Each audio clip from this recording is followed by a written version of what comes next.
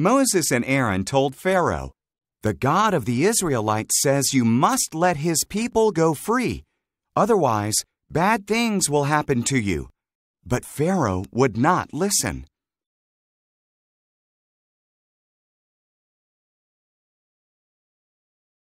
Oh.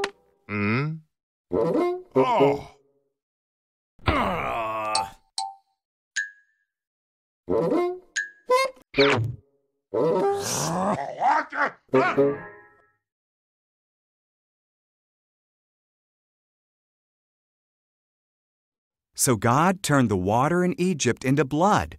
No one could drink it. Then he filled the Egyptian houses with frogs. Frogs were everywhere. Still Pharaoh would not listen.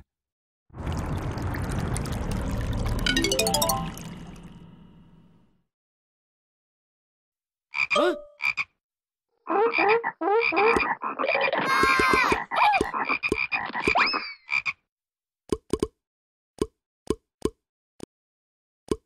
So God filled the skies of Egypt with gnats. They covered the people like dust. Then he struck the land of Egypt with flies. Still, Pharaoh would not listen.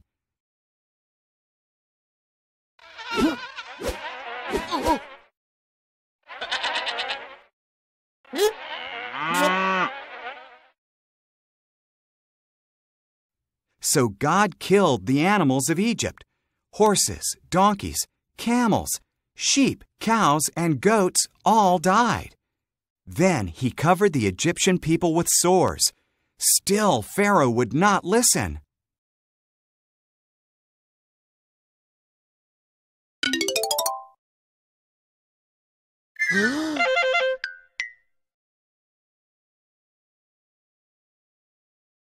God sent hail to crush the crops of Egypt.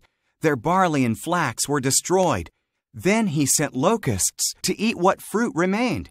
Still Pharaoh would not listen.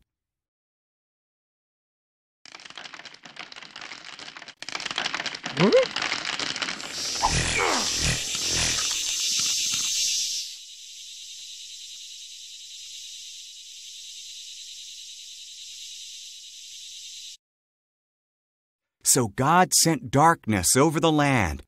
But again, Pharaoh would not listen. God said, "I will kill every firstborn son in Egypt, and all the firstborn of the animals."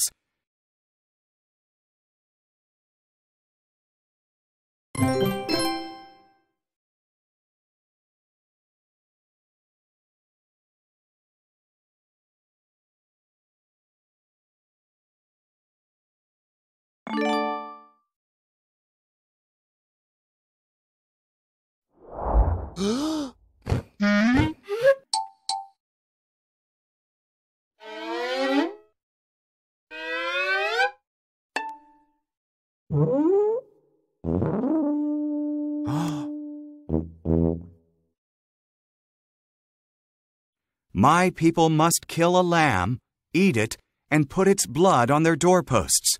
I will see the blood and pass over their houses. Those children will not die.